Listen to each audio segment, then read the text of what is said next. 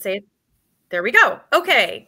Hi, this is TTT on February 7th, and this is Marina Lombardo and Alana Winnick, and I guess we're guest facilitating our conversation today on TTT while Paul is taking some much needed time and enjoying life.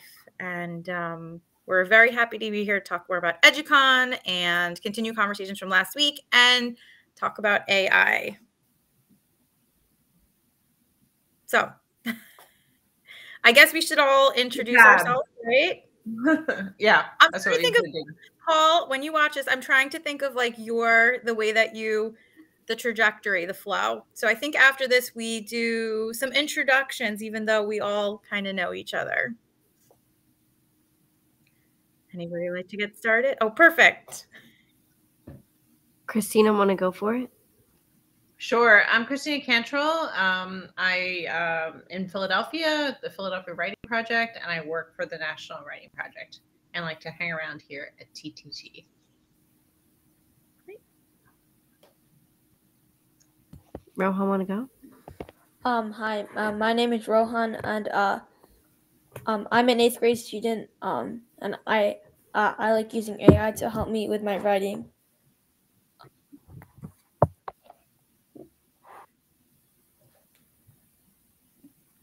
Hello, my name is Aditya. I'm also an 8th grade student, and right now I've been using AI to help me with preparations, with helping me prepare for my debate tournaments and as part of the school debate team. Did you use it to try to get the counterpoints? Did you try that out since the last time? I was a little busy, and I didn't get a chance to try it out. But this tournament, the upcoming one that's happening in March, I want to try it out because the tournament was this weekend. Oh, how'd you do? Well, it was an interesting story. So we're allowed to compete as teams of 3 or teams of 2. Now, teams of 2 have a way worse chance. So I created a team of 3, right? Me and 2 other kids, and 2 other kids. And then one of them realized that he had some regional band thing to do, and then he wasn't able to come. And they told me that like the night before the tournament. So we ended up having to go as a 2-person team, and we did not do so well. Oh, there's always next month though, right? Yeah, hopefully next time I'll actually go in with a 3-person team, and then I'll be able to see how it goes compared to the other tournaments. Oh, I guess I didn't introduce myself. My name is Alana Winnick. That's all my stuff on the table that we're looking at. But it's partly related to, we're here to really talk about EduCon and what we learned and what we took away and also what we presented. So I did present one on failure using AI. So it's sort of related to my big messages of my year. So I published a book and have a podcast both called The Generative Age about artificial intelligence and the future of education. And then I'm also, I work with Marina and I am a director of technology in Westchester County and I sit on the board of directors of NiceGate. Marina, I don't think, did you tell in your intro what your job is or you just said your name? No, I think I just said my name. So I'll say more now. So I work with Alana at Pecanico Hills. It's in Westchester County and New York. And I teach 3rd grade. And I have been, I guess, for myself and then for my students, trying to figure out the creativity side of how AI can support sparking ideas and unlocking different stories and maybe like different pathways to go through narratives. So that's where I am. And that's kind of what Alana and I shared a little bit about when we were together at EduCon, just how we were introducing AI to younger students. So 7 and 8, some of them were 7 actually, 7 and 8-year-olds in a really innovative way that wasn't just about, formative writing, but also like it was formative writing actually. Like, and I learned a lot about my students as writers while they were dabbling with prompt generation and us taking the prompts and putting them into art generators. And it's kind of gone in a direction we didn't really think it would go. And now we're at the point where we are getting some written feedback I think we should share it. I think we should share the Yeah. presentation. But I feel like I should go quick on my other one, just like a setting the stage. But then I want you to share the presentation because I feel like it's really great. Let me just hold on. I did it last time. Rohan and Aditya understand what, or I guess Rohan and Aditya, I can ask you. Do you know what EduCon is? Did you talk about it last time? But I assume it's some convention that teachers go to. It's a good question, Christina. I can't share my screen. It's so weird. Oh. I did it last week. It is. It's actually a school. Oh, I got it in now. Philadelphia. Go ahead, talk, Christina.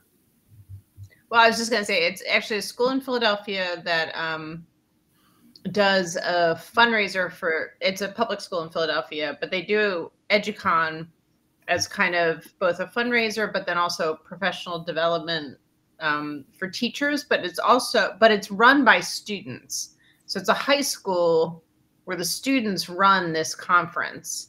So it's very much an interesting, you can have really interesting conversations like Marina was talking about between students and teachers, primarily high school students at this conference. And EduCon is often focused on sort of, new and interesting technologies and what are some different ways of using and why should you, and, asking critical questions and all of that.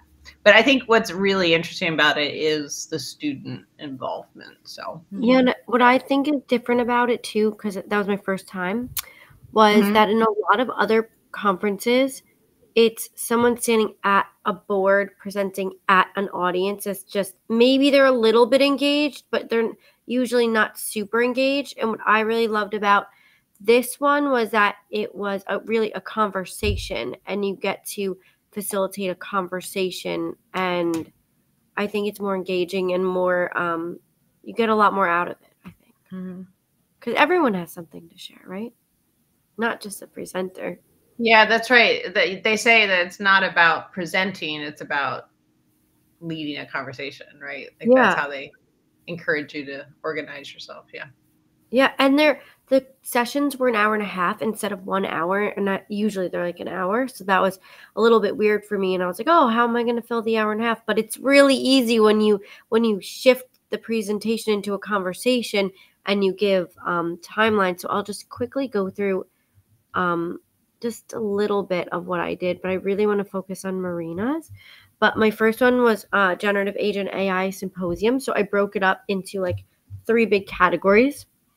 And I showed a little video clip, and then I had people discuss, but I started out a little more negative, and then I went positive because I want to end on a positive note. But I could share these with you, but this is a really great TED Talk. It's called Why AI is Incredibly Smart and Shockingly Stupid. It's really great. I know I see you guys laughing. You'll probably like it. I put both of these TED Talks I'm going to show you into my book because I found them really powerful. And so I had them discuss questions, and I really do want to focus on Marina's creativity one, but if we want to come back to these, we have time later. But it was really just how do we help students learn about critical thinking and the ability to discern factual information if they're using AI. And it's like AI literacy instead of it's really media literacy.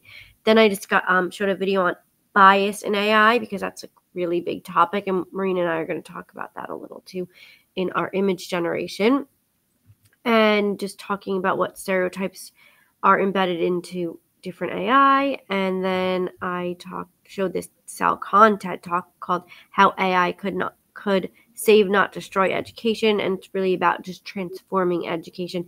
And it's sort of like what we were talking about last week about shifting from the process to focus on the process, not the product, and more personalized learning. So that there's the theme. And then the other one that I talked about was about failure. So both Marina and I were really lucky. We were fortunate to do a TED style talk at the NiceGate conference. So I talked about that, and most of my talk was talking about what does success mean. So this was supposed to be about failure, but I really want to start with what does success mean, and then what does failure mean. And So I talked about my brother maybe not being super as successful as me in school, but in life, he's pretty successful. So just focusing on like how do you define success, and how can we help students? That's what this one is. How can we help students define their own success? Because success might be different for everyone. And we really need to make sure that we're helping our students grow and not just getting a good grade. So this was about how to define success. And I was talking about how AI is new to all of us. We're all going to fail. Like everyone's going to fail when we use AI for the first time because it's new for everyone. And then I tried to make the image on the left with an AI image generator, and it came out looking like it does on the right, which clearly was a big fail because that doesn't look the same. And then I showed these video clips. But what I found really interesting, I'm not going to share the whole video, but I want to just, I'm not going to play it. I want to pull up this one part of the video. I never knew this. So there's this video. There's 3 different types of failure. I thought this was really fascinating. Basic failure, which is just like, you didn't really think through it and you made like a silly mistake, let's call it. Complex failure, and they said like the supply chain during the pandemic, like maybe someone got sick, or like there could be a whole variable of different things that were not foreseen. And then intelligent failure. And intelligent failure is really where like success comes from, because it's those like, it's like a scientist discovering something for the first time. Like you wouldn't have ever thought that you maybe would have discovered it. So intelligent failure is really good. And we really need to create a culture that embraces this type of intelligent failure, especially in a world where it's like new to all of us. And that's really what that one was about, just talking about what students need to be successful. I have this passport to success. And I was really trying to, even though the title said failure, focusing on like redefining failure so that failure can lead to like success. So that's really all I really had to share for that. But I just wanted, we could open it up and talk about anything, but I just wanted to just give you a little background. So what do you guys think? Did it spark any ideas? I was thinking of the different kinds of failure, and honestly, I think it kind of makes sense now. Like, you make a silly mistake, like a simple mistake on your math test, like, oh, I added instead of subtracted. That's like more of a simple failure. Yeah. And then like you said, someone like a scientist discovering a new thing, that would be like an intelligent failure. Yeah. So I guess we should, and then I guess when they say failure can lead to success, I feel like now it makes a little more sense. For like intelligent failure, maybe it'll lead potentially more to success than you shifting around a negative sign or like something like that. Right, but if you're so focused on like getting an A, let's say, and you're so focused on that, and you're not gonna like leave your comfort zone and try something new, then you might not have an intelligent failure, because you really need to leave. Oh, I forgot my last slide. Sorry. It's such a good slide. It was in, here we go. So here is my life lessons from this year, from all my things I did. So 2 life lessons: your comfort zone and where the magic happens. So that's like what I was just saying to you, was like, you need to leave your comfort zone and do something that you're not comfortable with, that you might fail, right? You might fail, but something magical might come out of it. Like literally, I published a book and started a podcast, and that's really scary to put yourself in an uncomfortable situation like that, but something really great can happen. And the other lesson I got out of this year was you can do anything. Literally, you can do anything you put your mind to, but you can't do everything. So what do you think that means? I can tell you what I meant by it, but what do you guys think? Honestly, that kind of just reminded me of something that we did a while back. You were reading this book in English class like last year. Rohan, you remember Freak the Mighty, right? Yeah. And a whole thing of that book is that there's this one kid who has like severe disabilities, and then that's the whole thing. And before we read the book, or after, we basically did this activity where we were at, like, it was the future, and it was like a design a child workshop, and you could you had like a certain amount of money to spend, and then you could pick the stats, how good your child is at certain things. And like if you tried to divide the amount of money you had evenly between all categories, like intelligence, health, you're just gonna have a child who's not good at anything. Whereas if you picked what you're good at and what you're not good at, you ended up with a child who was better overall because they were focused in one area. Yeah, so that's good. That was a good description. What my person, and everyone can interpret it differently. What I said was like, I was going through a lot last year. Like I was working full time. I was in school at night. I wrote a book. I started a podcast. I did this TEDx style talk. And I realized I could do anything I put my mind to, but at some point you're spread super thin and you can't do everything all at once because you don't have enough time in your day or energy or bandwidth. So the moral of the story is use AI to help you with the things that you can get help with, right? Because if you can get a first draft started with something and use AI to help you, then you could do more. You can accomplish more. You could be more efficient. So, but make sure you put your focus where you want. But that saying could be interpreted for everyone. So anyone can have any variation of thought.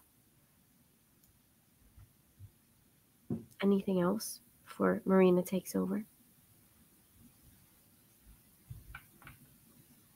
Go ahead for it, Marina.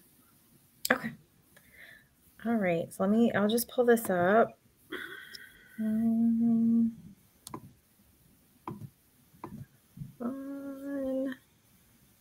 Okay.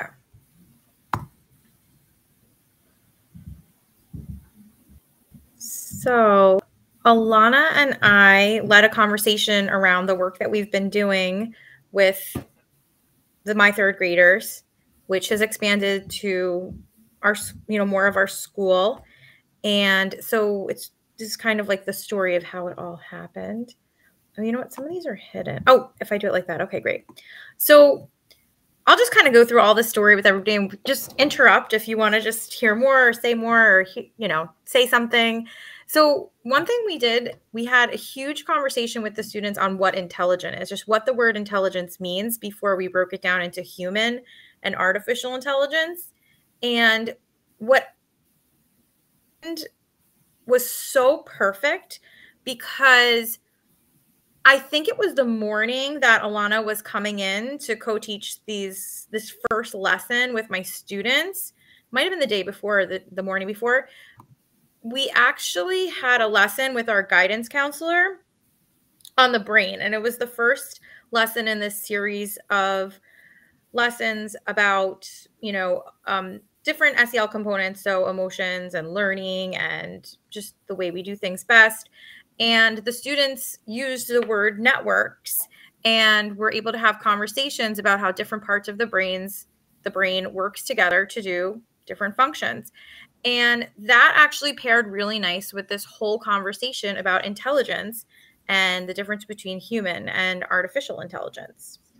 So we really started a lot of the work around creativity with some really technical language, believe it or not. And we also used code.org to kind of give the students a broad overview of AI and what actually happened. Again, it's like everything, like the stars aligned with like this. So we were feeling like this is fate that we're going in this direction.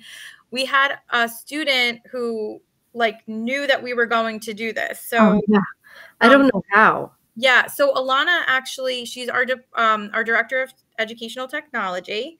And she comes into the classroom to introduce the students to new hardware.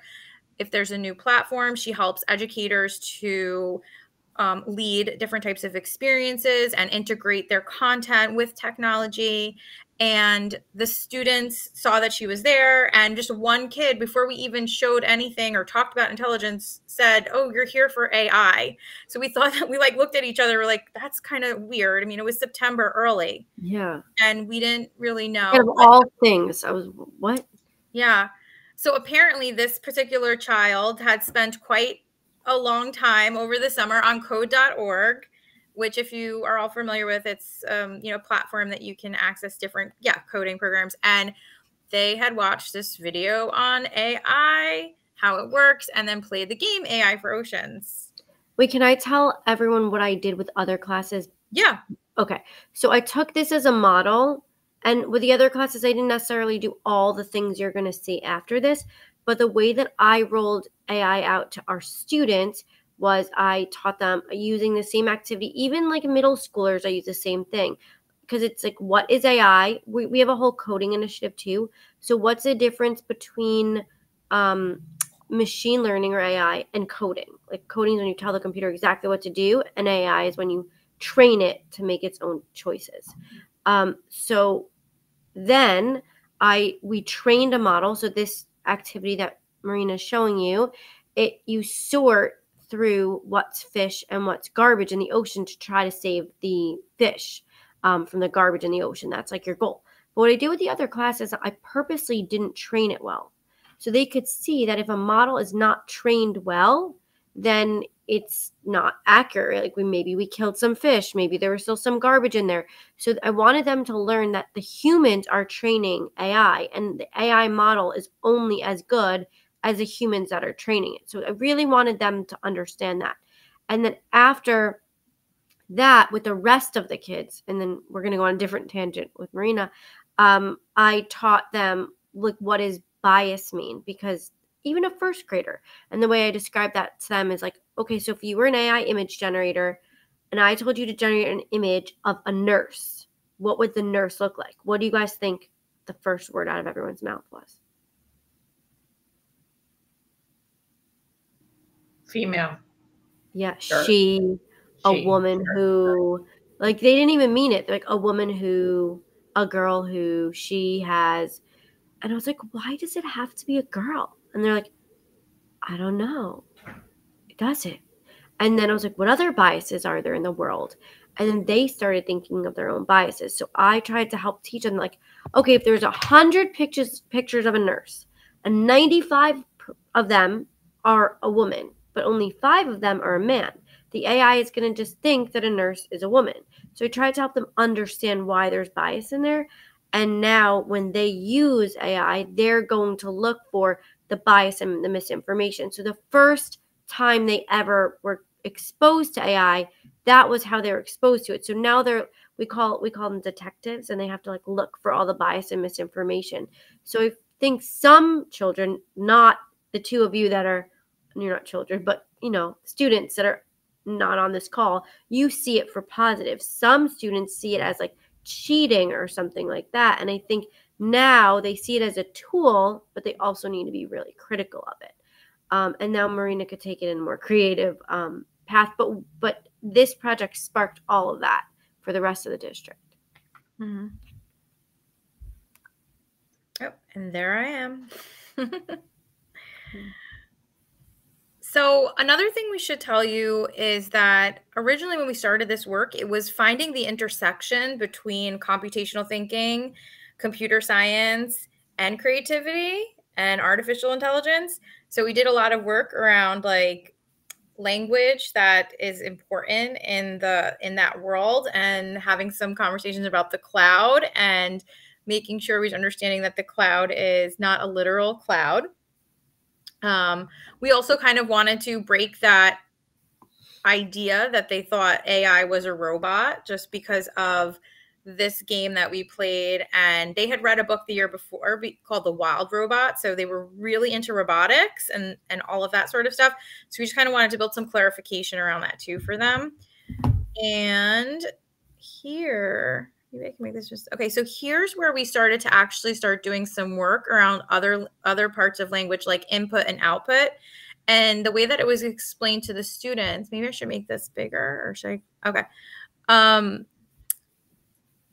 My writing is the input. So I'm actually doing the writing. I'm the human being that's doing the writing and putting it into an AI generator. The AI is creating my output. So one way that we tried to illustrate this was just through a simple, like, just kind of a diagram that showed, here's where it starts, there's the arrow, that's what happens. And that actually was my purple seahorse that I created. So really trying to find different types of blending and ways to use computer science authentically. Here's something you guys will enjoy. We had some conversations around this in the classroom. So this was a real Twitter, was it Twitter, Instagram, some type of social media post that Alana found. And We thought it The was kids so had funny. a really good time with this. It's really gross, actually. I know. They were laughing hysterically when they couldn't stop laughing at it. They thought it was the funniest thing they've ever seen in their life. Yeah. It just goes to show you, right? Like how specific you have to be sometimes. And especially, when you're talking about creativity and like maybe it feels like a little like free form and you just kind of go with it.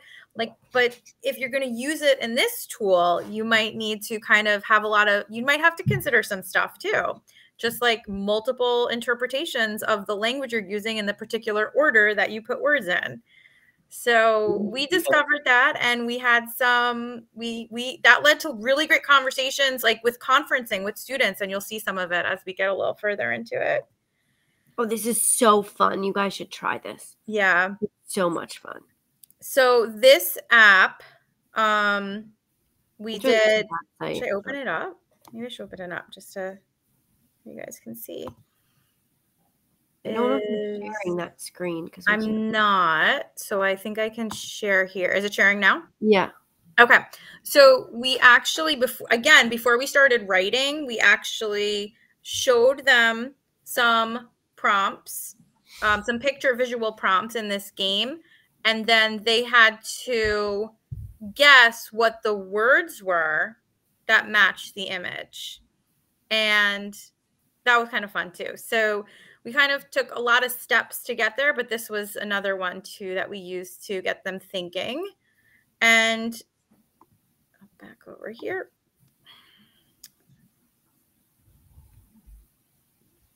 Questions. Okay. You know what? I should have showed the other one that had more of the story. Okay, but that's okay. So this is what we did. Oh, and I should tell everyone here because Alana, they've all used Now Comment, right? You guys use Now Comment with your teacher, right? Is that where you? Yep. So I don't know if you've ever used the thinking partner that is text to image generating. I think it's text. I think that's what Paul named it. Have you ever used that one? I haven't actually. No, we did one for the first day in Youth Voices. We did. Remember the generator topics, Rohan? What? Oh yeah, that's probably a really good way to use it. Actually, I never thought of that. I played around with it a lot last year. Paul and I were working with some people who were going into teaching, specifically with a STEM focus. So we did a lot of work around, implementing AI and how could it help you as an educator. So we used Now Comment and Thinking Partners. But what I did for my own fun was I actually used that to help me generate images to help me write my own poems. And I actually have a journal on Now Comment that I think for a couple of weeks, I was just kind of doing like a really like iterative process where I would write a poem and then ask for an image. And what it does is it actually creates more of a prompt for you. And then you take the prompt, and Paul I think he suggests Stable Diffusion. I don't know if that's still the one that it's connected with because it's been since the summer that I used it. And then I would get another image. I'd pick one that I really liked, and then I would use that image, and I would kind of like now write a new poem. So it was like each poem led to another AI generated image, and then each generated image that came from the previous poem led to a new poem. And then I would actually read all my poems, and I would start looking for themes and threads that connected, that had a message that I felt strongly about, and kind of like wove different parts together to create a couple of new poems. So I was really into this as a person. And then I think when we were talking over the summer, Alana and I was kind of like, yeah, I can definitely see the creative impacts that this has. So what we had the kids do is we had them create a prompt after we did some of these early activities. And I really encouraged them to use an animal because I felt like that would be a great way. Some of them did different things. You'll see a couple of them. But they wrote out their prompts, and I got a lot of really good information about them as writers from this. And they had a lot of fun creating. They also learn to be a little bit more reflective about their writing and maybe some of the choices that they were making. And they were revising. So let me just get to some of that other stuff. I could hop around a little bit. I think we did that the other day too.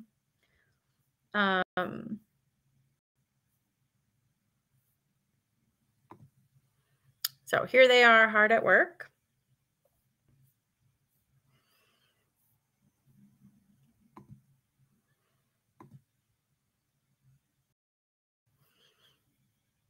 Okay, so here's what I did to support them, because we actually didn't know that they could use Padlet yet. We didn't know that that was available to them.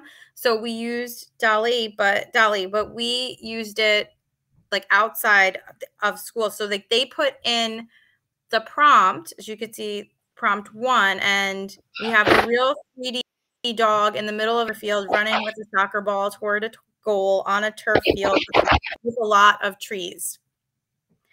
So we would take the prompt, we would put it into DALL-E, we would get the strip of the 4 images, put it on this shared PowerPoint, because we also wanted everybody to see one another's too, so that they could, again, look for patterns, because again, pattern recognition is a part of computational thinking and computer science. So we wanted to kind of also build that too, like what kind of patterns are getting people closer to the results that they're looking for.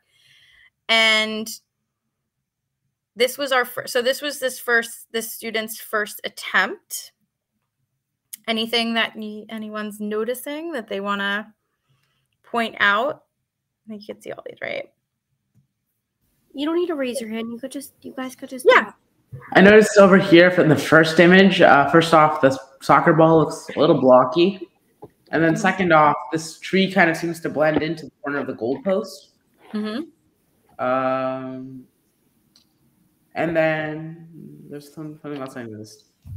For a lot of these, I think if towards a goal on the turf with a lot of trees, I think that just made some of the trees kind of come onto the turf.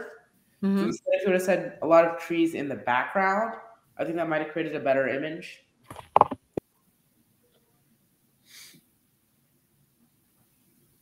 Yeah, so there's some vague language, right? What's a lot of trees? You know, what's a real dog? What's a 3D, you know, like what? So there was definitely some work for us to do around language, and I can show you here just some of those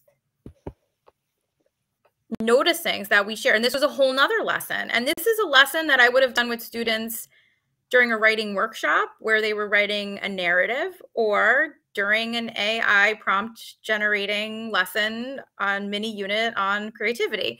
So we really talked about like being more specific, using colors, using the names of colors, using the sizes, using the names of shapes, and using textures.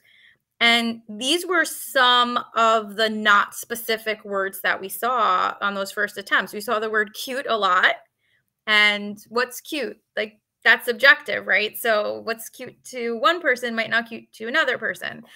Real was another word that we came up with that we saw a lot. So that's when we said we have to like kind of think about some mediums, like photograph. Do you want to see something that's more of a photograph, or are you looking for more of a cartoon?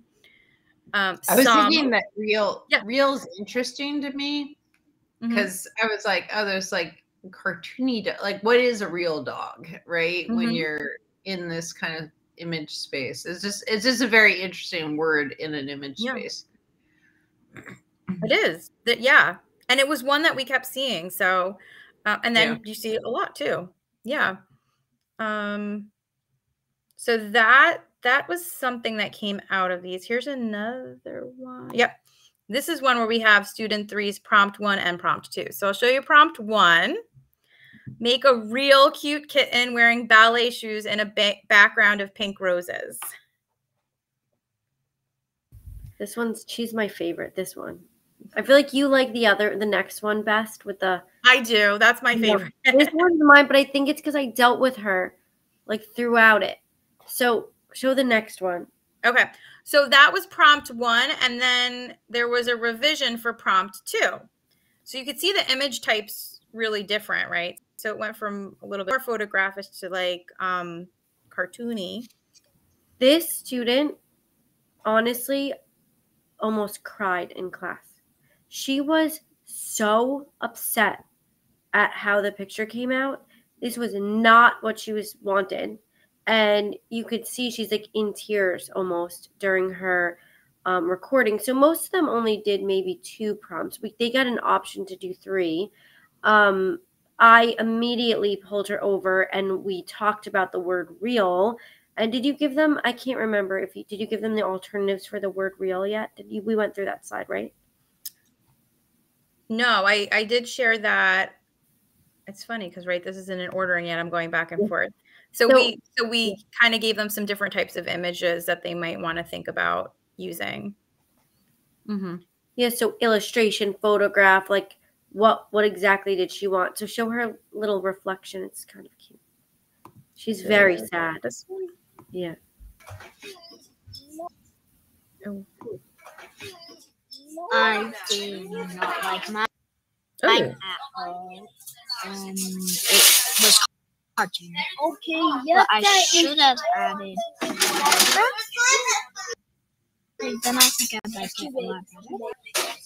I still like my first print better. It still looks cuter. Yeah. I really like my first one better. This one I hate. Bye. She's like, I hate it. Bye.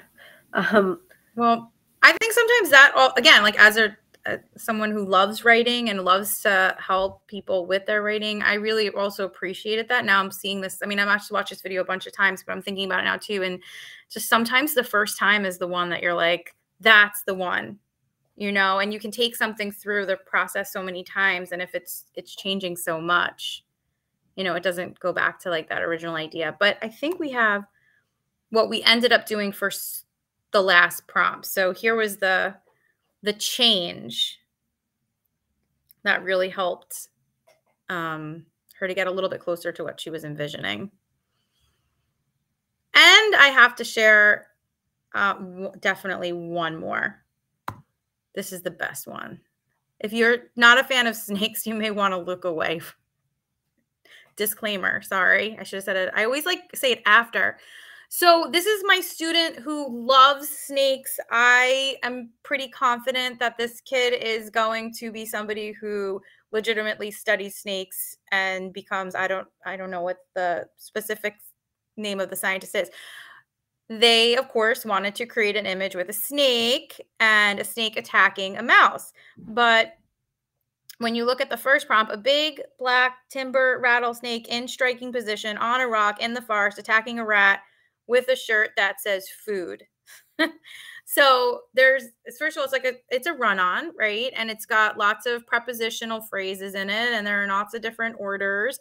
And it's not really indicating what's the most important thing in the image. So it kind of came out like a mythological beast from like ancient Greece. So that's like, they're kind of like creepy looking. And all of the kids were like, you know, when I sat and worked with this particular student a little bit more, we kind of just framed that question, like, what's the most important image in this? What's the most important object or thing in this picture that you want to create? And let's focus on that. And the mouse is important, but it's that the snake is attacking the mouse. So I would say that through all of this work, I was learning so much about their writing too, and the work that I needed to do with them this year to also help them be clearer writers, not just to do an activity like this and begin to spark stories, but also to help them to communicate effectively. If they've got all these great stories, I want people to love them just as much as they love them too. So, and getting them to understand that as well was an important like hook in all of this too. And so spelling makes a difference too. They learned that. Yeah. We spelled tutu incorrectly. And during this time, we also did a lot of accessibility feature work because that's also using artificial intelligence too. So spell check, speech to text. And lots of reflecting. Oh, go to that one, and then I have a picture of our bulletin that I'll pull up after. Oh, This okay. is, Yeah. a foreign language example. So they wrote a writing piece, but it's in French. And what I found fascinating was this AI image generator. This goes back to the bias. 100% of the images were white people, unless we specifically said otherwise, which I found to be incredibly biased. And then the students, because that does not reflect our population, so they went back and they really described much more specifically what the person should look like. And then we got closer to that. Do you And think it was also, related to the language? Sorry, just to clarify. uh-huh.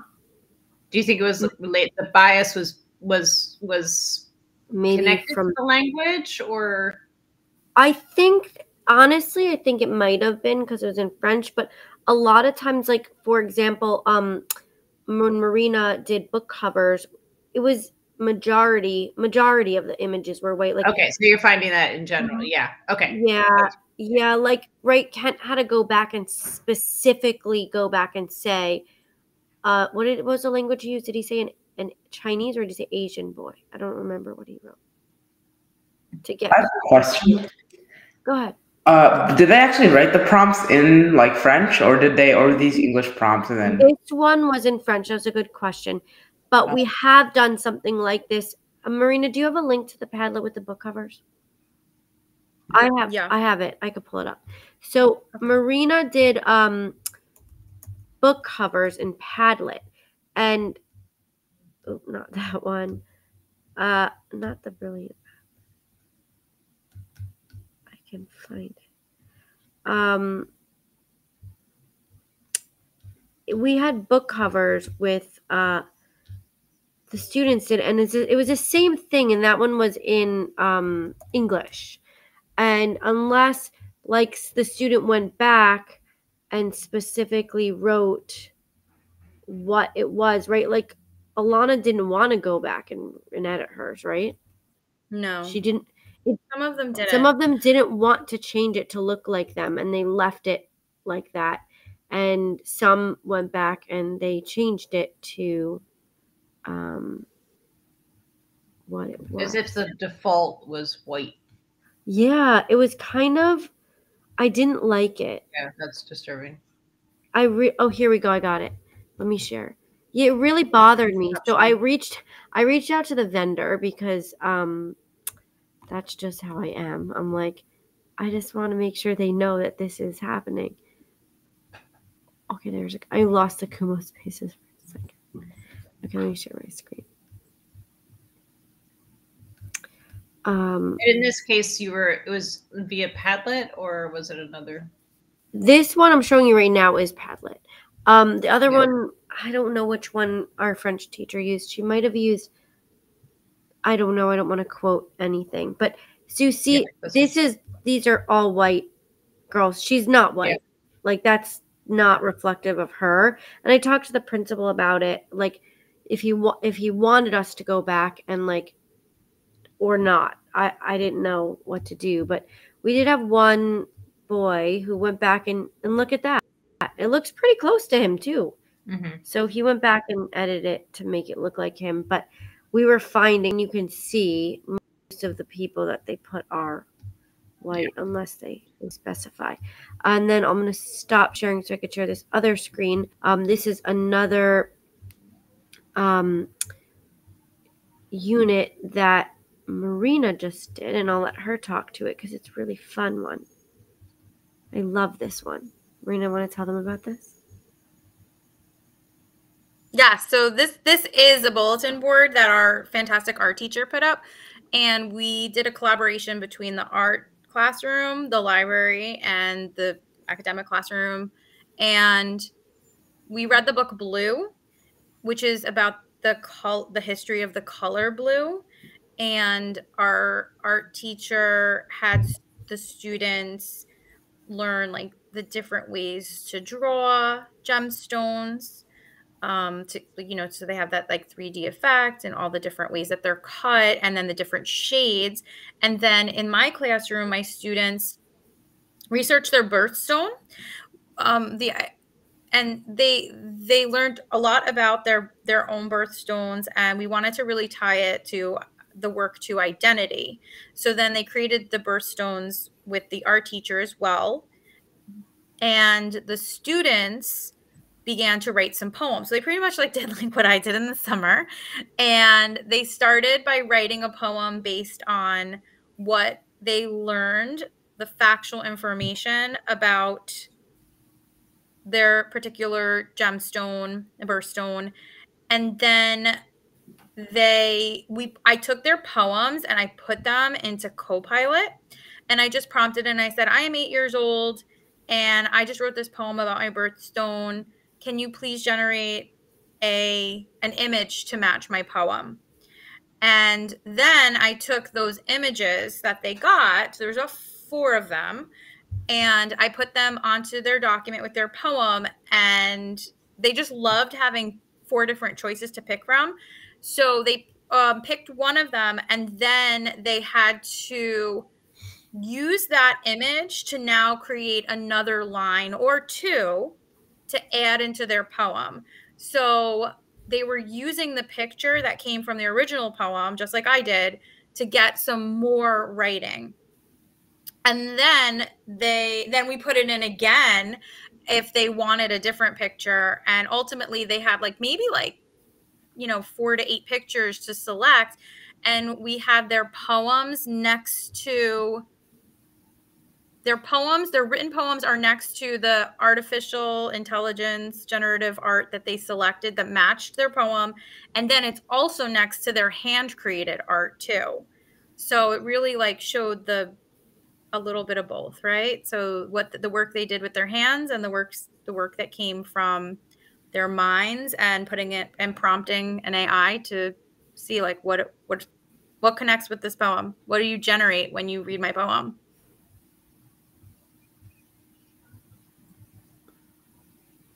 I love this project. Yeah. And right now, actually, we're doing this is just like a little like kind of like fun thing that we're doing is we have a door decorating contest in our school, and we're doing a Minecraft themed door.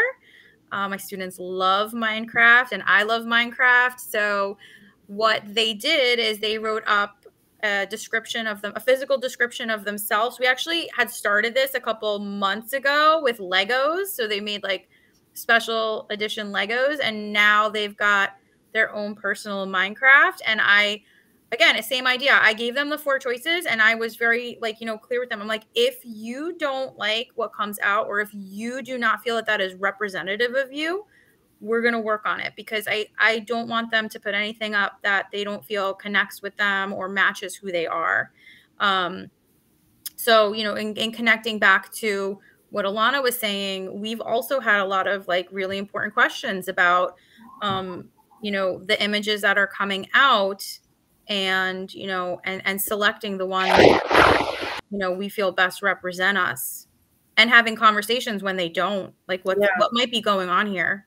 Yeah, I mean, I reached out to Padlet and I told them what was happening. So I was speaking to the head of the image generation, AI image generation. And it's not their AI. It's another AI that they're using. So it's not like they built it or trained it. But I definitely think it's important for companies to know when you find these things that they're happening, because that's how they're being built right now. And they really need us to tell them. What company would this be, by the way? Like Padlet? Well, that's just one example. We use many, so that's just one example. But I definitely told Padlet that it was happening. I think that's one problem with AI that needs to be fixed. Yeah. How do you think we could fix it, though? At least reduce it. What do you think we could do to fix it?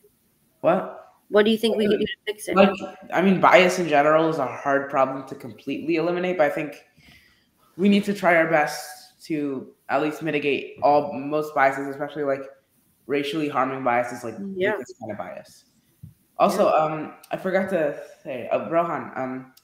So me and Rohan are part of the school's engineering club, and we aren't able to go to we usually have like an in-person competition in like April, but we aren't able to go this year. So instead, we're doing projects that we're going to submit to the competition and are going to be displayed, and then we're going to be, and then they're going to be judged, and it's like a competition. And so we're doing multiple projects together as a group with a few other friends. So one of the projects we're doing together is they just opened up this cool competition called vlogging, where basically you create like a series of videos on a specific topic, and best video series wins. And the topic they decided on for the first year is ethical uses of AI. So me and Rohan are starting to work on that. Yeah. I love that. Hopefully That's we win amazing. first place. You have That's to share so it with me important. when it's done. Yeah, those are the conversations that really need to be happening with the ethics. The funniest part is we're also going to end up competing against Rohan's sister, because she's like a grade below us. So we're competing against her and her friend too. So, Wait, are you guys in the same grade? Yeah, you know, we're like in a lot of classes together. We have like gym class and like lunch and stuff together. We're doing any other classes aside from gym? I don't think so. But last year, did we have anything? I think we did. Maybe. I don't remember. Those are very important topics. And I feel like a lot of students are not thinking about that or talking about that. It's very, very good of you to make that your Maybe topic. you could share with us here at TTT. Yeah. We would love that. We will once we finish the project and stuff. We're also doing other ones. Rohan, can you please stop typing the keyboard? But we're doing some other ones. We're doing a project where we have to kind of create a board game that you can play in the car, like a game you can play in the car. So we have to create a few prototypes of that and then submit them. We're also doing a project where we create a website for a fictional makerspace, like in our community. And then I'm doing a project with someone else. It's like a design challenge that we get, and we have like a week to finish it. And we got that design challenge in March. And so we're gonna submit all four or five projects, and hopefully we end up winning some awards. Yeah, That sounds great. yeah. Marina, I love that. And actually, I just want to say, were you just going to say something about my? I actually ended up. So I know Alana mentioned that she gave a pretty big speech in November, but I actually kind of went through the process. I did. I went through the process the year before, and what the two of you were just sharing about, and the competitions that you were getting ready to go into and participate. I wrote my story about a time when I was younger, and I was so incredibly excited to have an opportunity like that. It was for like a science fair, but the story I ended up telling, it has so many different themes in it. But one of it, the main idea is that I completely misunderstood what type of contest it was, and what I created, which I loved, was not what was expected. But I did have this teacher who, when I guess going through the other participants in my class's work, she said, "Oh, you're the one that's going to go to the next round." And it was when I went to the next round and walked in that I was like, "Oh my gosh, like this is not what they were looking for." But I learned a lot of really good lessons looking back on that. I didn't learn those lessons when I was younger. So, these moments that you guys have, like, there's so many things that like are happening that are so exciting. Especially like the design work. I love that that's so available to students now, and to be able to share it and put it out into the world. So have fun with it and enjoy it, and think about like those little bits of what Alana was sharing too with the failure. It's okay. You guys do a lot of really good work with different. I mean, debate, right? Debate, engineering. Yep. Yeah. So actually, I have a story with same thing. I have to go. I just want to say it was nice to meet you, Alana, and it was great to see the work that you all shared, and hope to see you next week, Rohan and Adita too. So yeah. Good night. Thanks, Christina. Good night. Yeah. So I have a story where basically the exact same thing happened to me last year. I went to the competition, and basically the challenge I enrolled in last year was build a glider, like a wood like balsa wood glider, and then fly it. And what ended up happening is that we did a similar challenge earlier in the year as practice, and our goal then was to get as far across the gym as possible. And then I didn't realize that the design brief was different when I was doing it for the state competition. And it turns out that their goal was to spend the longest time in flight instead of going the farthest. So I ended up creating something that went super fast, super far, but I had spent so little time in flight that I lost miserably. But it was fun. It was a fun experience. It was fun. So there you go. It was fun. And you did something, you figured out how to do something pretty cool. And maybe it didn't like fall in alignment with like the directions of the competition or and everything, but not to mention I got to you're still laughing and smiling about it. So yeah. Not to mention I got to spend a day with my friends just chilling on a college campus because they hold it in like the state college, TCMJ. So it was just nice. We were just chilling, checking out some of the other kids' projects. So it was fun. Great. Well, I know it's 9 o'clock and that's kind of the cut time for TTT. So thank you, everybody. And I think definitely, I know Paul would agree. We definitely want to hear more from the both of you with the work that you're doing, whether it's debate, engineering, or these really cool design thinking challenges. We love hearing about all of it. So please, keep sharing. We're all learning a lot from you too. Bye. Bye. See you tomorrow, Rohan.